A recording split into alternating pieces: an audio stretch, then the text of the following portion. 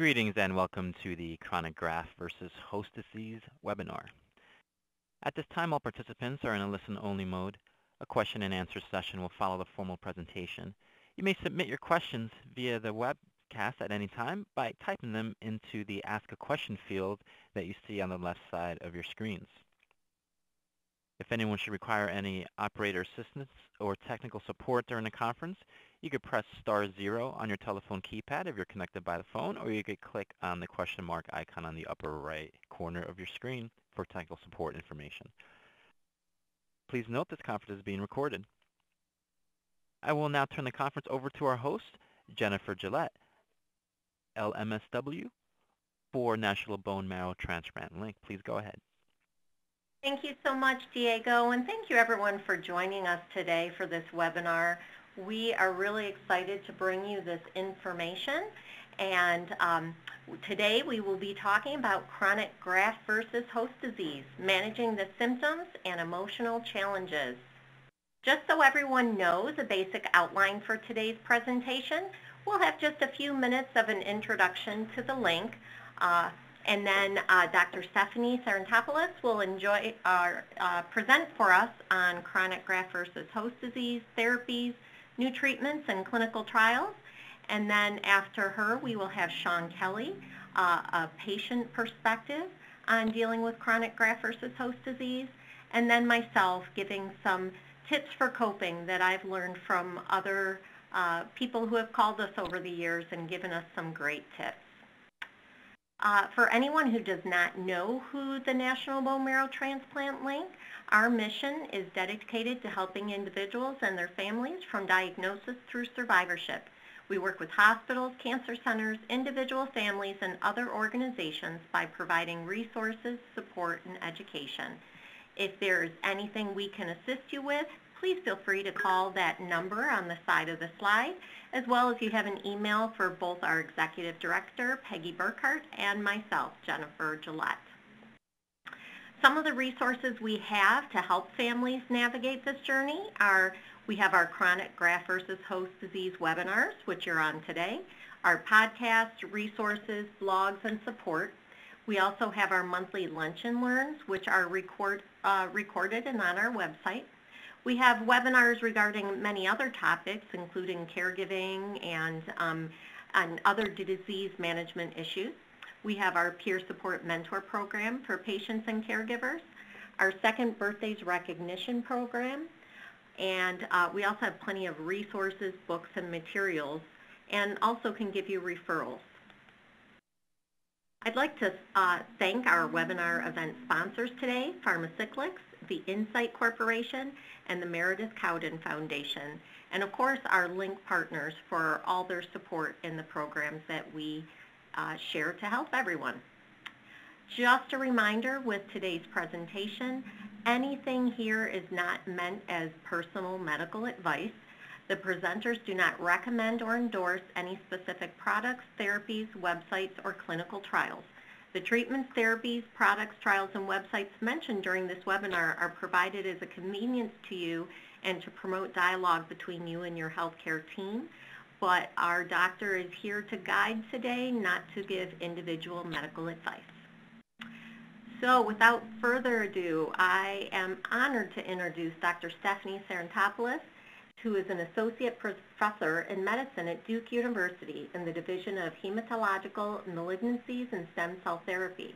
She received her MD and PhD degrees from Boston University School of Medicine and completed her fellowship in hematology and oncology at the Dana-Farber Cancer Institute, where she served as attending physician in bone marrow transplantation.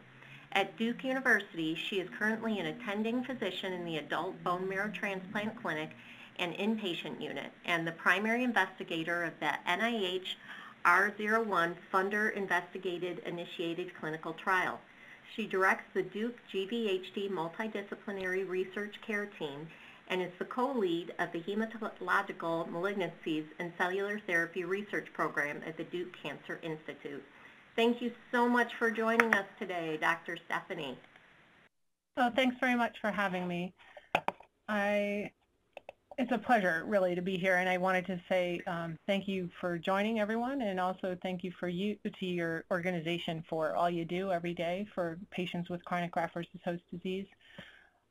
First, I'll start by saying I think if you're on this call, you probably have chronic graft-versus-host disease, or someone you love has the disease, so you probably know a bit about it. And there is a series of podcasts that the link has put forward, including the two that I show here by Dr. Flowers and Dr. M. Can you see that slide? I can't tell if you're seeing that slide, so I'm just going to say that you are. Yes. Okay. Just making sure, because I see. Okay. So I just want to point you to those two links if you want to know about incidence and a few more details about sort of how the disease develops. Please go to those two links. Today, what I wanted to do was really talk a little bit more about the science behind chronic graft-versus-host disease at sort of a high level, not to get into the weeds about some of the immunology, but really to just inform you about how the science has really guided us as practitioners, but how there are lots of folks, including myself, who are doing research addressing the problem of chronic graft-versus-host disease in the hopes of bringing more viable agents to you as patients. To do that, I'm going to tell you first about how donor or allogeneic stem cell transplant works, and a lot of you know this, but I think it's worth reminding you that the donor or the graft is genetically different from you, the host, or the patient, and that genetic difference is the reason why this is a very important and curative therapy for a variety of blood and marrow problems, including cancers. So we call graft versus leukemia effect the immune effect that's desired because that gets rid of your cancer. The problem is that the host is also a target of that graft that comes from the donor, and the organs are targeted and damaged in the form of what is called graft versus host disease. There are two types of graft versus host disease, and we're not going to talk about acute graft versus host disease in any detail today, except to say that that is the primary indicator that you will go on to get chronic graft versus host disease if you did have acute graft versus host disease. But this problem is clinically distinct from what happens to patients who later develop chronic graft versus host disease. That is a problem that looks more like an autoimmune disease and happens temporally later after transplant. The reason why we can tell that chronic graft versus host disease is different is the way the patients appear. However, the biology is probably very linked, and we are actively trying to investigate that in the laboratory. You all know that we give the stem cell product to you so that you can recover your red cells and your platelets. You know that we also want you to recover your immune cells. And I'll just make the point again that we can transfuse you platelets and red cells. We can't transfuse you white cells. And when we have the adult primitive stem cell that we give you develop within the foreign host, we are able to reconstitute your immune system, but that happens under constant exposure to foreign sort of proteins and tissues, and that's why you get graft versus host disease. And for those of you with the disease, this picture is all too familiar. This is a very debilitating multi-organ system problem, and you've probably seen this picture before. It comes courtesy of Steve Pavletic at the National Cancer Institute, and it really highlights the many organs that can be involved in chronic graft versus host disease. So ocular findings or eye findings, mouth ulcerations, and that can be quite debilitating. Other findings in the skin, including the nail. You can have discrete plaques or redness and bumpy rash, or the pathognomonic or the diagnostic feature that is called deep sclerosis. Sclerotic chronic graft versus host disease is a rarer entity, but when it happens, it is quite debilitating, stopping patients from being able to move their limbs properly, walk, and even inhale properly, not able to take a deep breath because your trunk is affected by sort of what is and looks like kind of scar tissue. In addition to that kind of finding that would inhibit respiration, you can have lung damage that is in the form of bronchiolitis obliterans. On the right there, I show that's a slide of tissue that's under the microscope, basically just highlighting that small airways are obstructed by acellular matter that really blocks your ability to get air exchange. And then below that is the bile ducts of the liver in a microscopic slide there that just basically reminds me to tell you that the other life-sustaining organ that can be involved in this disease is the liver.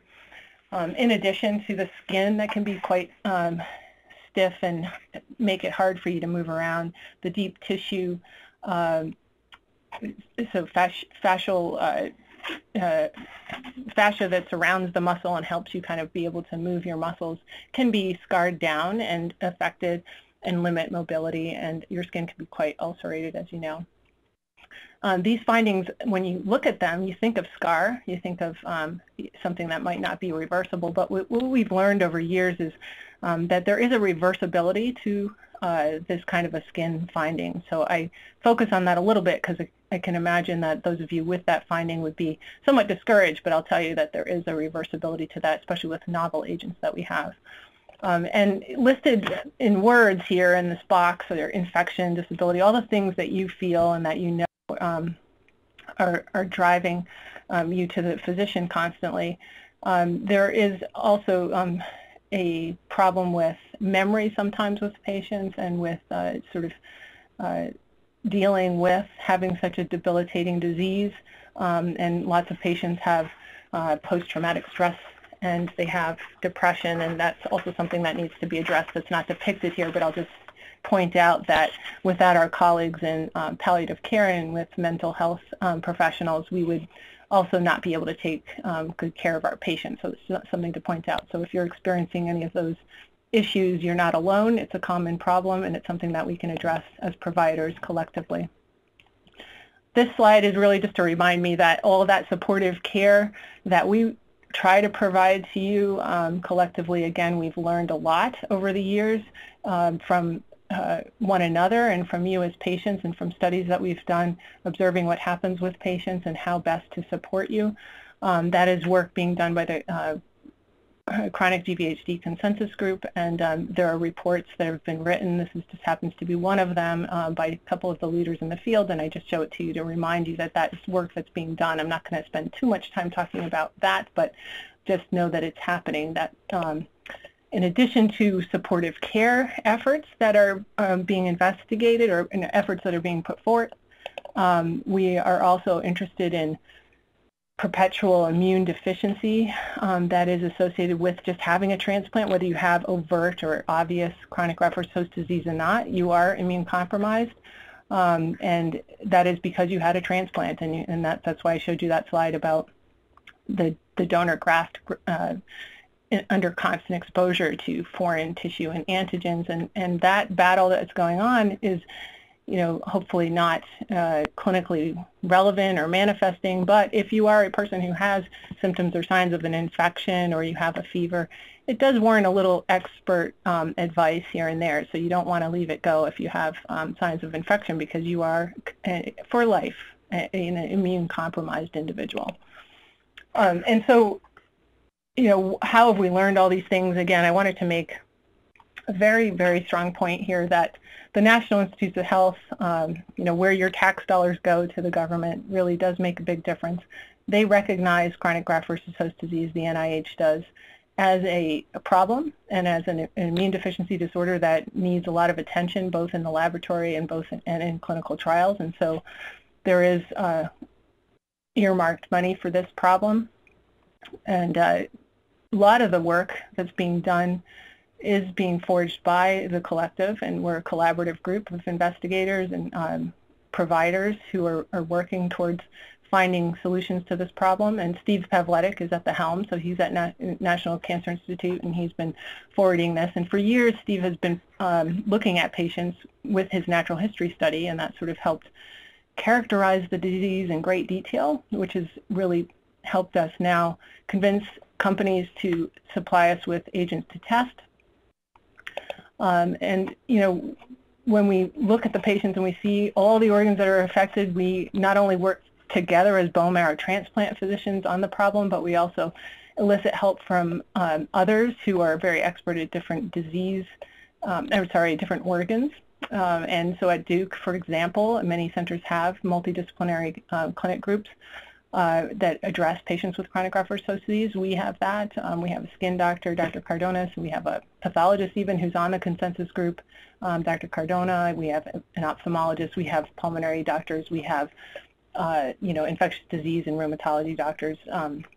It's an important thing to have to provide expert care for our patients, but it's also something that has helped us collectively address the problem on a research level. So we call our group, the Duke GVHD Multidisciplinary Research Care Team, and research is in that in the title of our marked multidisciplinary clinic. And the reason is we have used the clinic as a way to bring patients in for evaluation, to get expert care, and to help us as well with some research. And so that is because we study patient samples and patients' excess tissue and samples. So when a patient comes to clinic and gets a blood draw and agrees to participate, they kindly give us extra blood. We also get some large volume leukapheresis samples from other institutions from patients who kindly agree to participate in studies. And over the years, that has helped us drive some of the work by many investigators, including the investigator called Kelly MacDonald, who made this beautiful picture and published it. And it's basically a depiction of lots of years of work and sort of showing the many cellular targets and other soluble factor potential targets in the disease that we might develop agents for. And just to say that Dr. MacDonald does mouse work, so without mouse work, we also would not be anywhere in the disease. So we do studies in primary human samples. We also do studies in mice collectively as a group, and we put our heads together and we say these are the pathways of interest, and we can target maybe a T cell or a B cell or a macrophage, and we can potentially try to prevent things like that sclerosis or fibrosis that I was showing you in that patient. So acute graft-versus-host disease morphing into chronic graft-versus-host disease is really sort of on the in the organ, in the person, but in the mouse, where we understand the cooperation between the two. When we look at a patient, we can tell that you have chronic graft-versus-host disease, not acute. But this is just to say all the things that happen early in the post-transplant period are probably what perpetuate and incite first, start the disease process, and then perpetuate it over time. And those are things that we're thinking a lot about because we want to try to prevent chronic graft-versus-host disease. That's sort of our holy grail. And I told you that I do some research, and this is, a slide again, just to give you the sense of how we're doing things and where we think this might be going. We are very interested in targeting cells that are signaling abnormally, and one particular cell of interest is the B cell, and that cell has a receptor on it called the B cell receptor that actually binds to foreign antigens, and we have found that those cells are abnormally signaling and that they signal through a molecule called SYK. And that was information gleaned from studies of primary human samples and then affirmed in a mouse model with many collaborators across the country and the world. And then as a group, we collected enough data to convince a company to give us the agent to test in clinical trials, and the NIH is funding that clinical trial, and it's ongoing. We hope that the information we get will basically tell us that the agent is safe. The clinical trial is not addressing at all efficacy or how it works, but we are doing some studies with the trial that should address that and help guide us some for the next trial. And this commentary that was written by Dr. Pavletic about this work really gets to an even nicer question that we'd like to answer, a bigger question. One is, can we get rid of graft-versus-host disease or stop it from starting at all by targeting a cell like the B cell, and at the same time maybe stop cancer from returning in patients who have cells that are also signaling in an abnormal way through the B cell receptor, for example.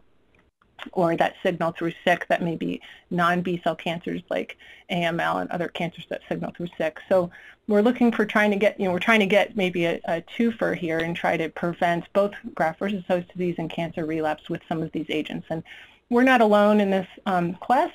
Lots of people are looking at other agents. And again, in my 15 years doing chronic graft versus host disease research, I'll just tell you that this is a really an amazing happening over the last 5 to 10 years, probably the last 5 years the most exciting, where we've gotten lots of interest from companies who have agents that we can potentially repurpose to treat and prevent chronic graft versus host disease, but also that have aided in our further understanding of the disease process. And this slide is from a review article by Corey Cutler at Dana-Farber, who summarizes nicely some of the cellular targets and some of the agents that potentially either augment or block these cells that are involved in chronic graft versus host disease.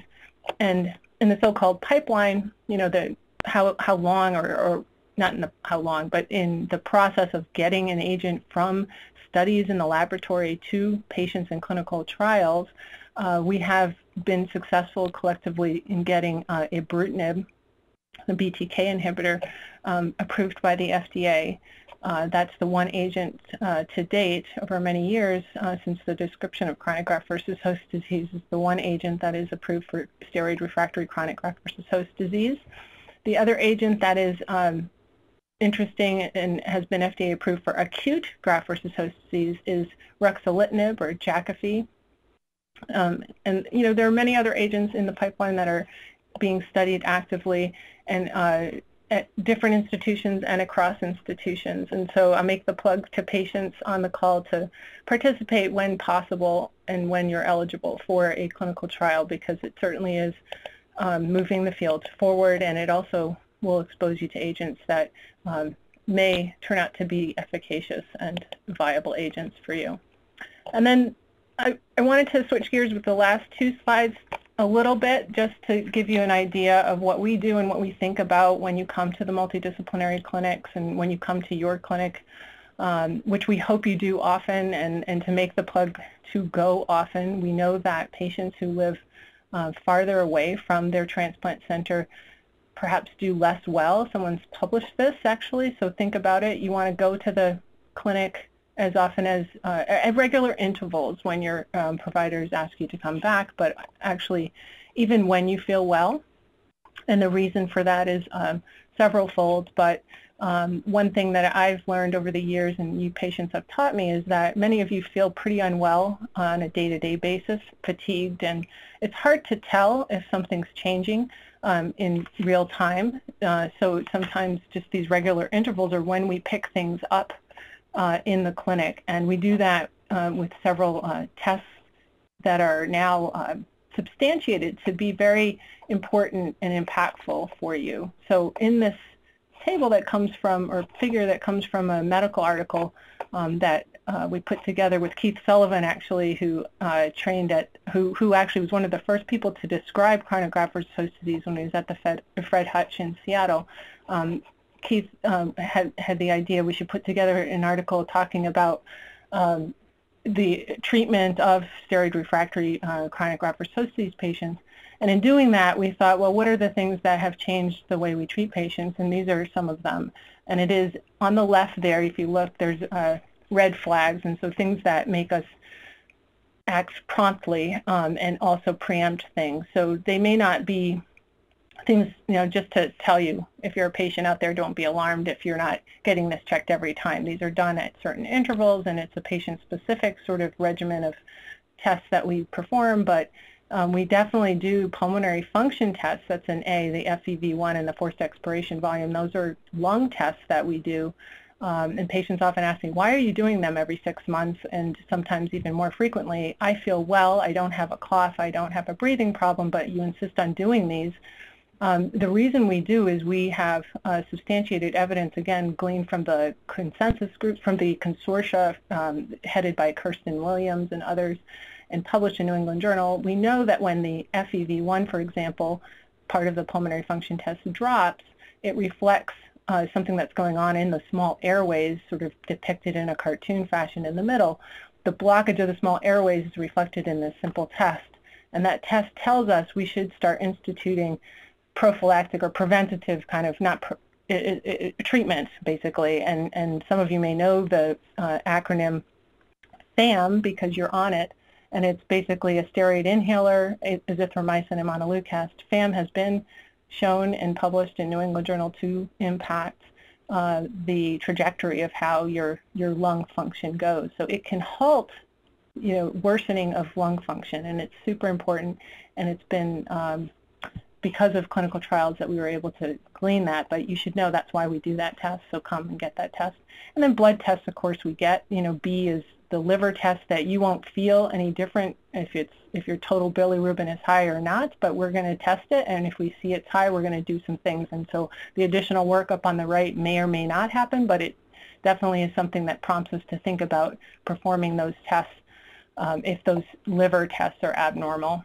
Just in the same way, if your platelets and D are abnormally low, that is a harbinger of potentially worsening disease coming down in the near future, and that makes us think about things, including infectious things and other things that are potentially reversible, but also to think about whether or not your chronic cGVHD is actually worsening, because there is a potential that the immune system is targeting your bone marrow or your platelets themselves, and we like to know about that. So platelets are a very important prognostic factor for us, and it's something we look at often.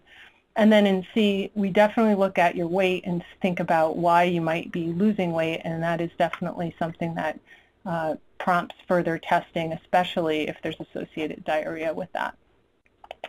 And the final sort of slide that comes again from the same medical article, and I'm not going to really go through the details of this particular slide, but I leave it here for you to have. But I want you to know that we, in the charts and in our visits with you, are trying to objectively score you using what we've learned from the NIH consensus group meetings and publications. And we use an NIH score that is sort of templated within our electronic charts to go through each of your organ systems, either scored by a question we ask you, how many times do you use an eye drop a day, that's one of the ways we score you, or by something more objective like a lab test like the total bilirubin that I mentioned.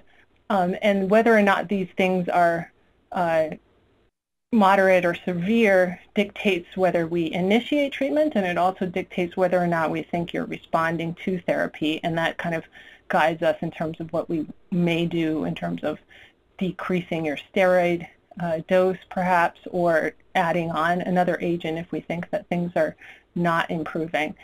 I put this here really for everyone to sort of think about the timing of how things move in chronic graft-versus-host disease. And you know better than I, it's slow moving typically, with the exception of life-sustaining organ involvement like liver and lung. We typically don't move very fast in chronic graft-versus-host disease treatment changes. And there's a reason for that, and it is that we need to see over time how things are going, and we need to have some time for modulation to happen with a given agent that has been started. So a little bit of patience is often required in terms of reversing things like that scleroderma that took probably didn't take that long to develop when it developed, but it takes a bit of time to reverse, and so we need sometimes time to see if our agent is working. And then in terms of some of the other non-systemic treatments, we also need expert help and time to see if some of those things are actually working for our patients as well. So I think that's really what I wanted to say, just to tell you that very linked to what we do in clinic is sort of our understanding of the disease, and that this title is not meant to discourage, but to tell you that it is a lifelong process. And there is a lot of hope for you to reverse and get better for sure, but we need to partner with you and individually make a regimen for you and see you often. And then to know, if you didn't already know, that there are lots of people, including the NIH folks and people funded by the NIH, who are working on this problem. And then the consensus or not the consensus, the consortium, that's the Chronic GVHD Consortium headed by Stephanie Lee at the Hutch, and you probably already know about the advocacy group and research advocate, the Cowden Foundation. There are groups specifically interested in this problem who are forging efforts on the research side of things. And then, in the pictures here, the unsung heroes, these are people from my lab who are extremely undervalued for all the work they do, but they are really the ones kind of making the motions that will bring things down the pipeline to you as patients. So I appreciate your listening to me, and I hope that I can answer some questions for you, and I'll stop there. Thank you. Thank you so much, Dr. Sarantopoulos. I want to invite our next speaker, Sean Kelly, who is a survivor, to share with you how he has coped with chronic graft versus host disease. Sean, thank you for joining us. Hi, everybody. I don't know how I can really follow up that from Dr. Stephanie, but other than from my point of view. But I do want to say thanks to her, and just from my standpoint, when I first talked to her, it was really eye-opening, mostly just because I appreciate, and it feels good to know that so much is being done around graft versus host disease. I think sometimes we feel like like nobody's ever heard of it. You say you have all these problems, and people are like, "What are you talking about? I've never heard of this disease." And because it's really, I don't know, I guess relatively kind of a new thing. I don't know. Sometimes it just feels good to know that there's so many people out there that are worried about people like us, and that gives you hope for hopefully something happening down the road that will make life better for us. So anyways, my story, I'm currently 49 years old. I live in Massachusetts. I am married. I have a wife, Julie, who's been with me through all this, thankfully, and my kids, Neil, Max, and Marin, who have been through as much, if not more, than me through all of this. And it made it hard being a father and being married, for all this to happen to all of us. And that's one of my, things that have been hardest for me, is seeing what it's done to my family over the years. But I also know that I couldn't have gotten through it without them. So just wanted to say thanks to all of them real quick. I live in Massachusetts, like I said. I graduated from a Worcester Polytechnic Institute, a school here in Worcester, Mass. I've worked in the computer industry since mid-90s. I worked as a VP of operations at a small startup, a cloud provider, for many years throughout my diagnosis and transplant. And honestly, I couldn't have done it without them either. I was lucky enough to work at a company that was very understanding and patient. And anyways, so I was at the time I was diagnosed in 2011. So I was 41 at the time. I've always been very active with family and kids activities, coaching. Coached all my kids in soccer and baseball, basketball from when they were little. Like to fish and fly fish and golf. So when all this happened when I was 41, it was definitely quite a surprise. So it was the day after my 41st birthday when I had been feeling tired and had a couple of episodes of very lightheadedness to the point of actually almost fainting, blacking out, and finally went to the hospital, I went to the emergency room, drove there, which I probably shouldn't have, but I got there, and my wife met me there, and after a couple of hours and tests, I guess luckily or not, the ER doctor that was on call or that was on duty had been an ex-hematology oncology doctor who just happened to be working in an emergency department in my local hospital, and told me that after looking at my blood tests, he's like, I hate to say this, but I'm pretty sure you have leukemia. And honestly, my first words were, leukemia, that's cancer, right? I had no idea what it was. I didn't know anything about it. And I'm sure everyone on this call, or those of you that are in the same boat as me, have a very similar story and probably got thrown into the world of leukemia and blood cancer more quickly than you ever could have imagined, and learned more about it than you ever thought you could. Anyways, I was rushed by hospital that night. By ambulance to a local hospital here in Worcester, University of Massachusetts, UMass Medical Center. It's the largest medical provider in Central Mass, and the closest large hospital. So they rushed me there. After a night of tests and then bone marrow biopsy the next morning, I was on chemotherapy the next evening. So within a little over 24 hours, I went from not knowing what was going on to being hooked up to drugs that almost kill you. So I spent the first 30 days in the hospital doing the induction portion of it, where everything was killed off. I was in remission, and thank God ever since.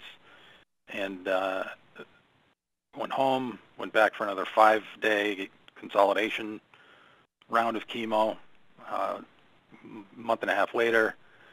And then they found my donor, a young man in Germany, of all places. He was a perfect match for me. And I was scheduled to go in for my transplant in December. That was 4 months after I was diagnosed. I got my transplant just before Christmas in 2011, and went home in just after New Year's of 2012. So up to that point, yeah, it sucked. I'm sure everyone on this call understands, or has been through it, understands what hell it can be to go through all that. But then I thought everything was going okay, and I made it through my first 100 days, and there was no acute cGVHD, and we all celebrated, and we thought everything was good. It was in May that year, so 5 months after I went home from the hospital, that I started experiencing symptoms of GVHD, and then it's been ever since then. So for the past 7 years, I've been dealing with it. My first symptoms were eyes.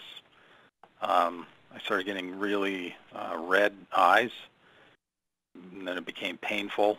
And I went to a local ophthalmologist who just happened to be, she's an excellent ophthalmologist, but just happened to know what she was looking at, and diagnosed me with ocular GVHD.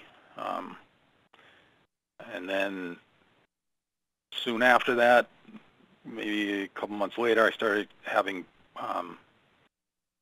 noticing lung problems, having a harder time walking, getting out of breath, that sort of thing. Started getting pain in my muscles, my legs, walking, that sort of thing. And then skin thickening soon after that. Started having the lesions and the rashy look all over my skin. So that was how I got here. And then since then, I guess coping with it, it's, as you know, a lot of doctor's appointments. I will say the fact that we chose, so let me go back a little bit. After the first month stay, we went to Dana-Farber in Boston and spoke to a doctor that had seen my particular mutation, and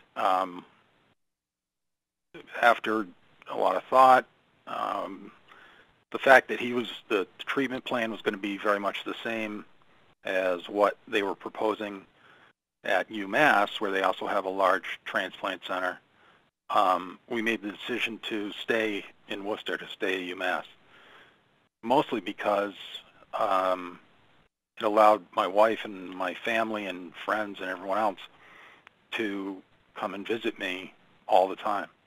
Whereas if I was in Boston, you know, it would have been definitely not as frequent. And I feel like that, for me personally, that helped me get through a lot of it. You know, the medical care, you know, getting the transplant essentially with the same plan that they had at Dana-Farber, the fact that I could be surrounded by people that kind of carried me through just really meant the world. So, and since then, having all the other doctor's appointments that have come with it, it's definitely, you know, it's been helpful to be, I felt very lucky, very fortunate to be in an area where medical care is so readily available. And I realize a lot of you probably aren't, and that must be really hard. So in addition to all my regular appointments, after I developed GVHD, I started seeing a lot of specialists. I now see specialists at Mass General for my skin. I see a specialist at Mass Eye and Ear for my eyes. So it's definitely been helpful to be in an area where I have such, you know, access to such good care. Anyways, going to all these doctor's appointments, you learn a lot. I know that I'm preaching to the choir here, but it definitely helps to stay on top of all that and take, you know, notes, learn a lot, learn as much as you can. Luckily, I had my wife, like I said, my brother Ryan, who really helped me, you know, get through a lot of that. Sister-in-law who's a doctor, just tons of, you know, resource. But it's like drinking from a water hose, I'm sure you all know, and you just have to, you know, get as much information as you can so you can make the best decisions that you can. I tried a lot of different things over the years. I've done trials. Dr. Stephanie spoke about NIH. I went down to the NIH in Maryland for a drug trial for a while. I've, you know, been offered other trials up here at Dana-Farber and Mass Eye and Ear, and tried a ton of different drugs through my local oncologist. Eventually something works. She mentioned Jakafi. That's the thing that happened to work for me, but I had tried a whole lot of other things. Some that worked, some that worked at first and then stopped working. For my eyes have been really hard. Nothing, you know, none of the medicines work, none of the therapies or treatments really did a lot. I mean, they help, but they don't, nothing really, you know, was very drastic. I ended up getting these what are called PROS lenses, which are these scleral lenses that kind of hold moisture against your eye. It's like this big, giant contact lens. And that ended up being the thing that worked for me. Some people can't use them because they're hard to get in, and whatever, but that ended up working for me. So I guess the point is, you just got to keep trying things. Talk to people, talk to anyone, everyone. Doctors, I really tried to pay a lot of attention to what my doctor's saying. I was very involved in, a lot of back and forth, and really tried to learn a lot of the science and understand what really was going on. But then even other patients, I thought, you think you're crazy until you hear somebody else say, oh yeah, I get like terrible cramps at night. I thought I get really bad cramping in my feet and my hands and things like that.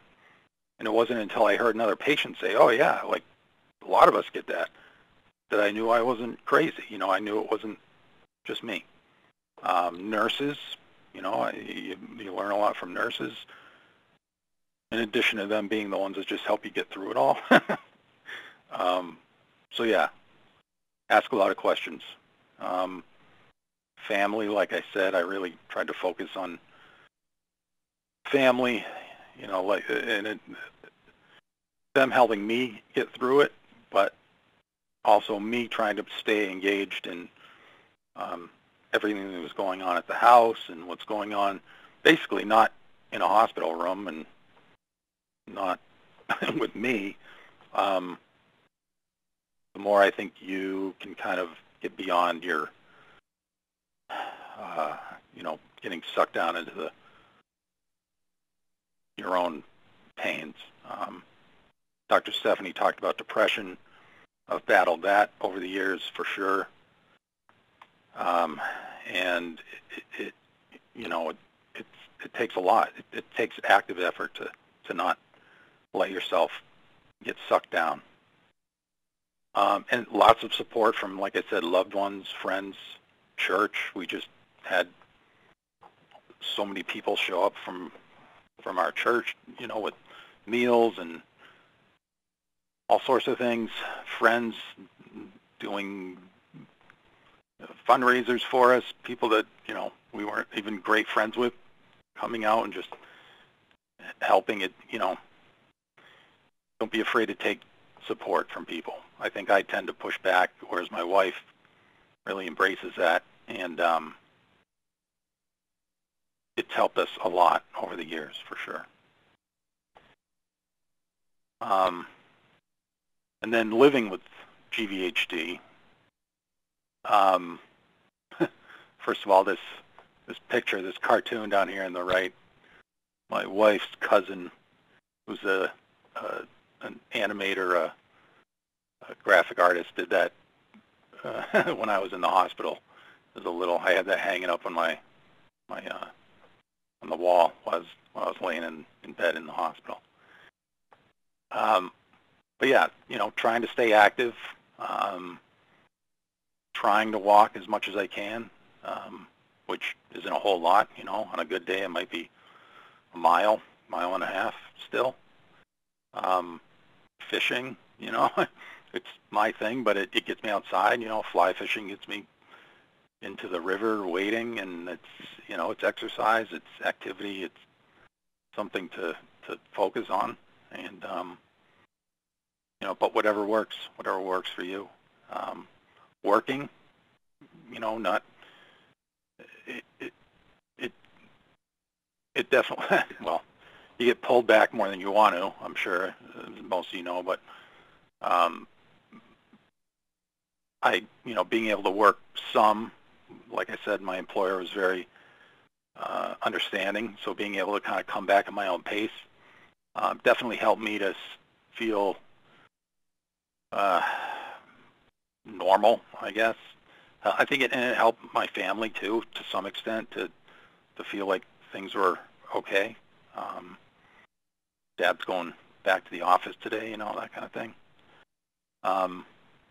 Focus on the positive, like I said, focus on what you can do, not what you can't. Being thankful for what you have, not what you don't. And that's, like I said, it's been a conscious effort for me. I try to, every day, do affirmations, just make a point to think about things that I'm thankful for. And it takes your mind off of things that you don't want to, that you're very not thankful for. Online support, Facebook support groups like this, podcasts, webinars. You know, I never would have thought, sitting on this webinar last year, I wouldn't have thought I would be doing it this year myself, but you know, it's anybody that you can talk to, I've found it helps. And then other things, music, audiobooks. Thank goodness for audiobooks, because until I got my lenses especially, I had a very hard time reading, so I had to use audiobooks. You know, you kind of do what you have to do. You figure out ways to do things that you might not be able to do normally. And then just don't be too hard on yourself, you know. Remember that it's hard. There's no easy answers. Everyone's different. It's okay to be tired. You know, some days you just don't want to get out of bed, or some days you just want to stay on the couch with the dogs or whatever. You know, that's okay. And just keep fighting. That's it. That's all I had. Oh, Sean, thank you so much. I appreciate your authenticity, and I'm sure that you and Dr. Stephanie are both helping a lot of people today. For the sake of, we're going to try to get to as many questions that we can today. I'm going to try to just skim through mine, because frankly, I think Sean just nailed it in the coping perspective. But my name's Jennifer Gillette again, and I'm the staff social worker at the National Bone Marrow Transplant Link, and I've been in oncology for over 20 years, and I'm an email or a phone call away. So if anybody wants to reach out, I am here to assist you. Just like Sean, as you can tell, you know, our survivors are certainly our best teachers, and we also like to just reiterate that, you know, your journey, it's like your fingerprint. It's very unique, and so there's certainly a no one-size-fits-all answer here. But we like to share what's been a success for some people, so that hopefully it can try to help you on your journey. We have heard from many patients that they thought this transplant was supposed to make them better, and that they are frustrated that they're dealing with chronic graft versus host disease. 40% of patients get chronic graft versus host disease, and it can last for years or a lifetime, and its symptoms can range from annoying to severe. But as you heard, we're getting much more advanced as to how we are treating it. We need to have a realistic view of what coping is, though. It takes time for your body to heal, and so it also takes time for your soul. You have to remember, it's like you've experienced a personal earthquake. You develop an increased tolerance for the unknown as you deal with multiple losses and consistent pressure. One second here. So living and thriving with chronic graft versus host disease basically means to find out how to live the best version of you, making the best of what your body can do, finding ways to cope, minimizing emotional distress, finding ways to reconnect with the world around you, and establishing a renewed sense of meaning and purpose in your life. There is one person who taught me this best. I remember we have a survivor named Rhonda who shared with us a story about her being in her hospital bed, and she had just had her transplant, and after she realized certain things like sitting in a chair made her feel stronger physically than being in the bed. So she would push herself to be in that chair a little bit longer each day to try to grow physically. And if you look at it like that, if you just keep trying to stretch a little and trying to just be the best version of you, that is the way to move forward. It's learning how to walk in balance with persistence, patience, hope, and acceptance. I think of another wonderful peer of ours, David, who talked about how important it is to be aware of what energy you have and what you can do. You know, he would be persistent trying to do things that had meaning, but he had to learn that his body only could handle so much in a day, and if he overdid it, he would pay for 2 or 3 days. So learning how to walk in that balance and accepting what your body's capable of. We also recommend attending conferences because just like Sean was saying, that's where you can just continue to get an abundance of information. I know the Cowdens have a great event, BMT InfoNet, LLS. There's so many great conferences that you can learn from. And of course, resources out there, like we have a great chronic graft versus host book that we'd be happy to send anyone that reaches out to us. We also, if you go on our website, I know Peggy had listed it while the other speakers were talking, we have a great podcast series all dedicated to chronic graft versus host disease, and it's called Marrow Masters, and there's some great information on there as well. So setting realistic expectations, finding out what your new pace is, your ability with your current situation, reclaiming important areas of your life while allowing for flexibility and creativity. And that might be, again, I think of Rhonda, how she got a little stronger each day, and now she has completed a marathon in each state as of June. But it was from that mindset of just, I'm going to push a little more and just try to work with what my body is ready for. It's also important to understand that everyone that loves you walks this journey with you.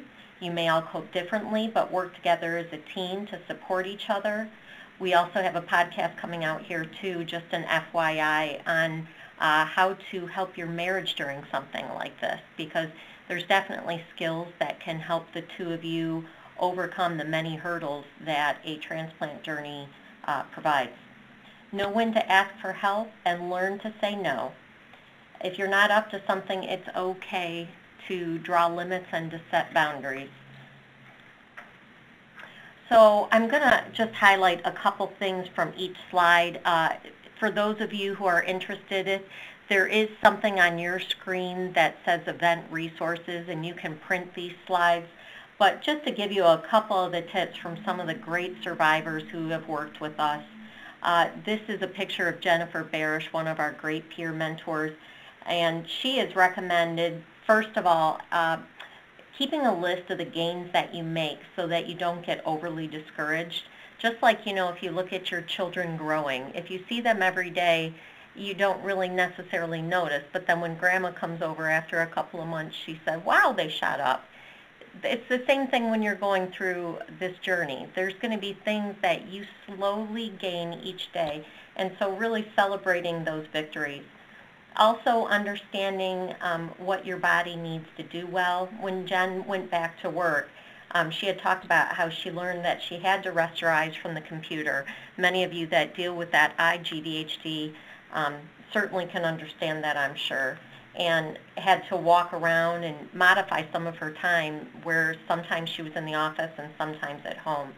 She also really recommended, we have an 8-part series on YouTube called The New Normal, and that video was really helpful to her.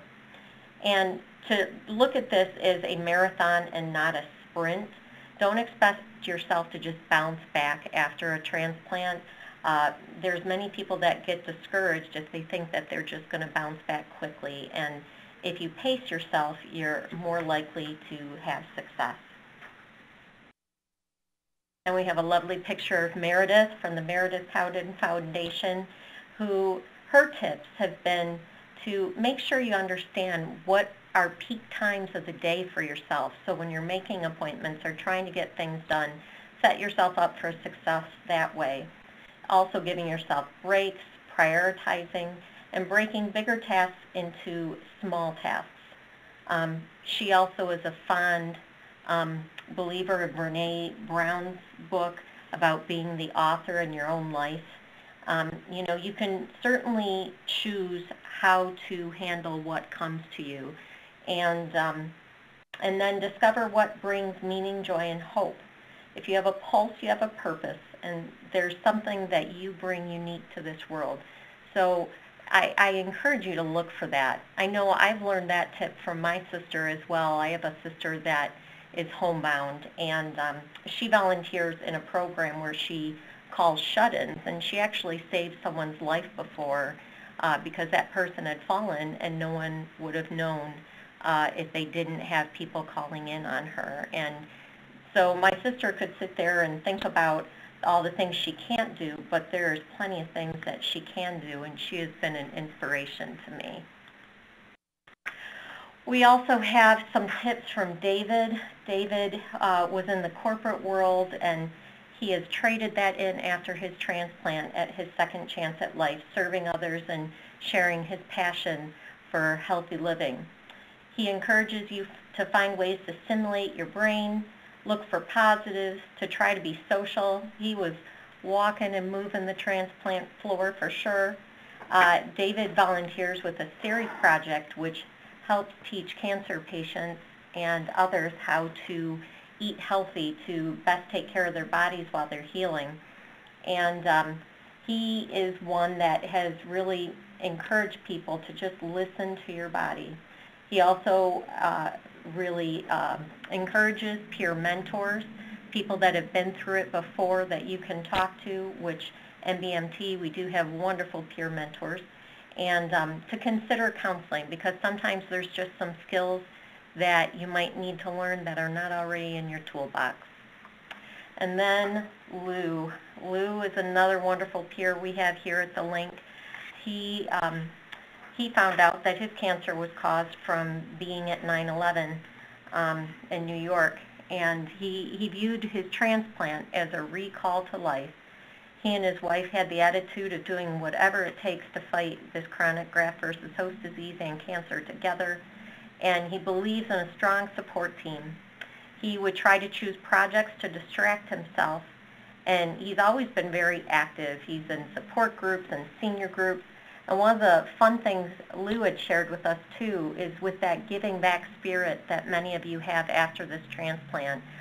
He has an app he's downloaded. It's a Charity Miles app where he walks, and large corporations donate to charities of your choice by the level of walking you do.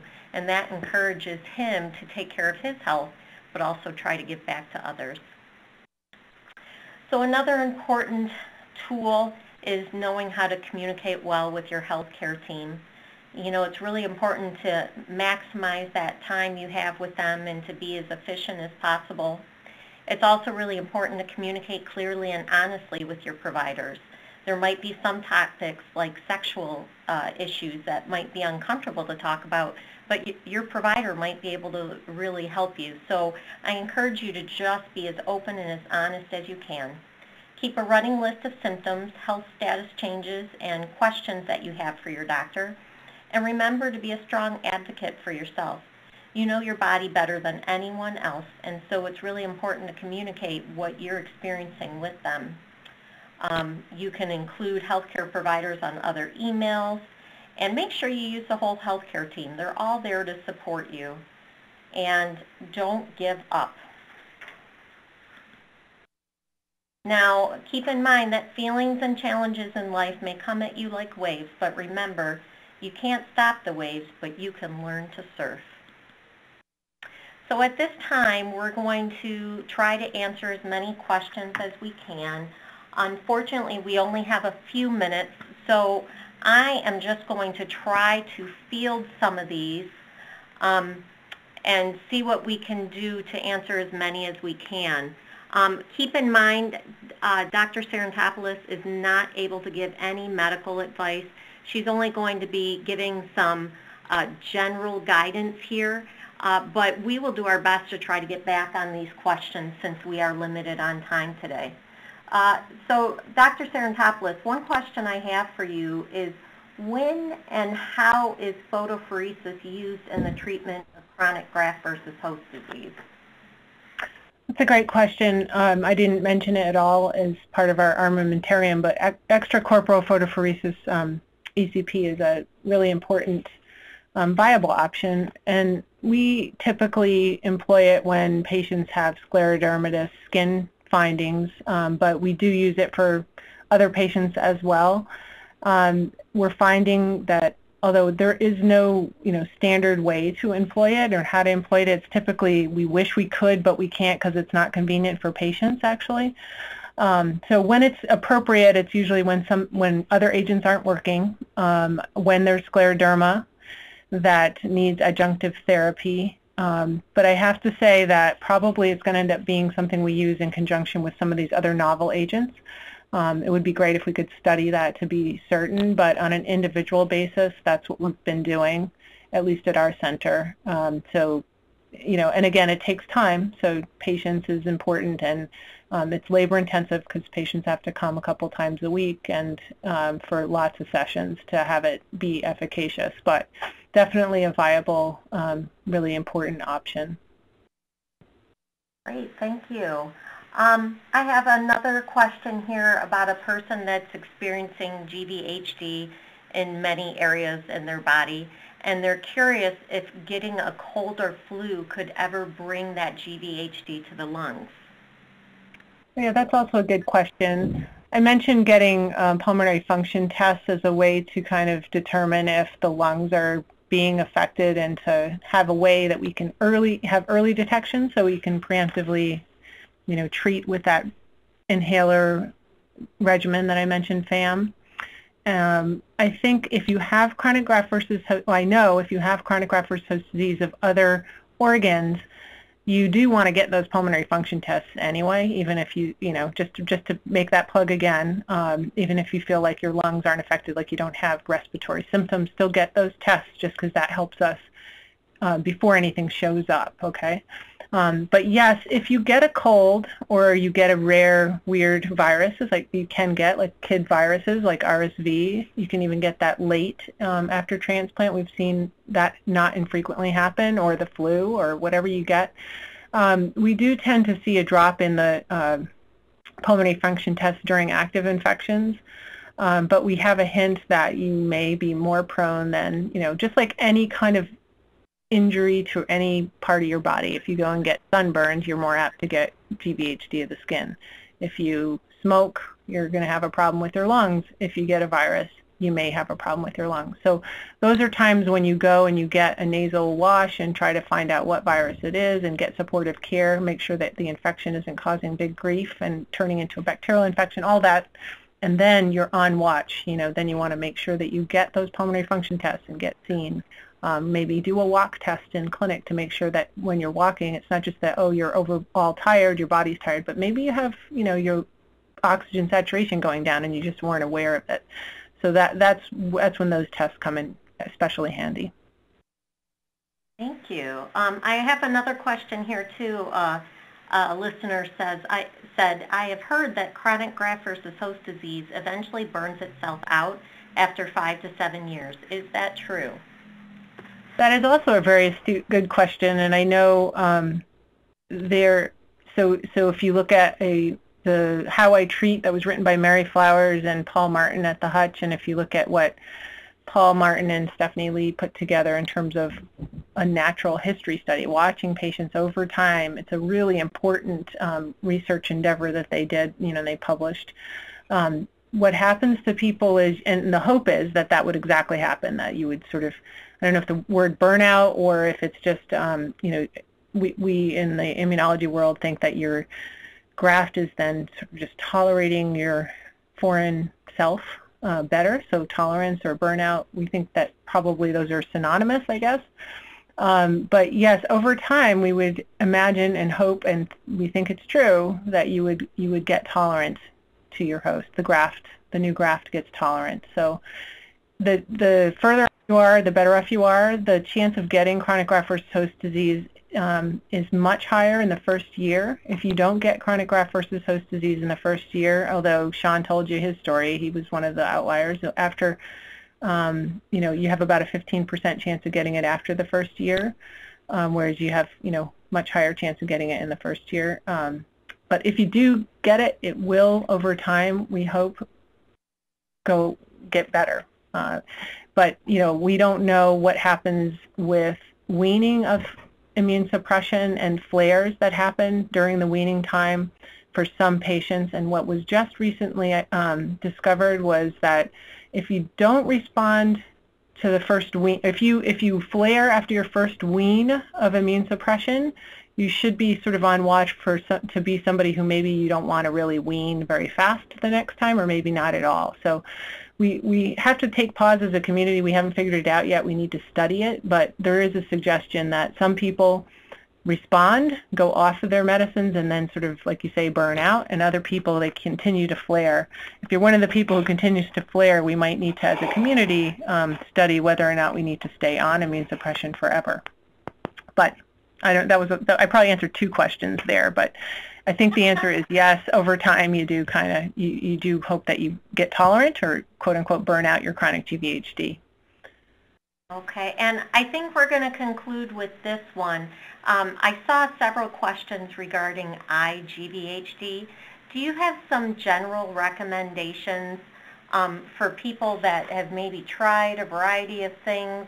Anything that, if you have a patient with any vision issues with chronic graft versus host disease, that you would recommend?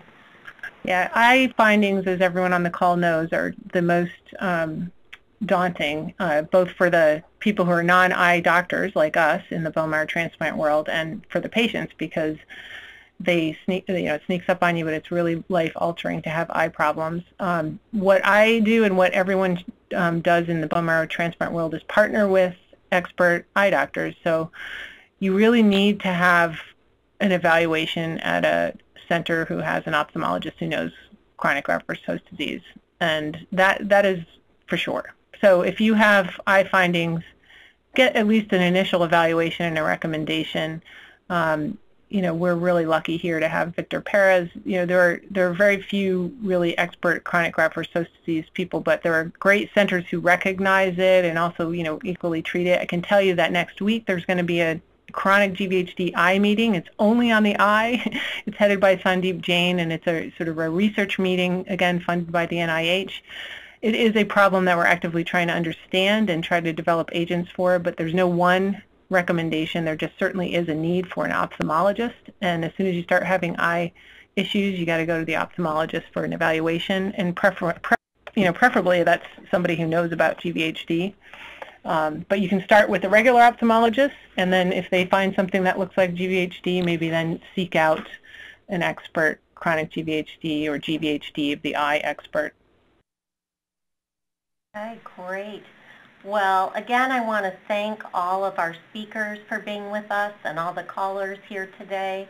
Just so you know, we have a couple wonderful upcoming events for you. We have a Lunch and Learn on October 21st about mindfulness. October 29th, we have a survivorship webinar. And then we also, of course, want to thank our sponsors again, Pharmacyclics, Insight Corporation, and the Meredith Cowden Foundation. And, of course, all of our link partners. We can't do what we do without you. And just so everyone knows, a survey will be coming to you shortly. And this webinar, again, it will be on our website within a few days. And if you go to the event resources, you can also print the slides. But again, thank you to everyone. We hope that this was helpful to you today, and you just have a great day. Thank you. This concludes today's webinar. All parties may disconnect. Have a great day.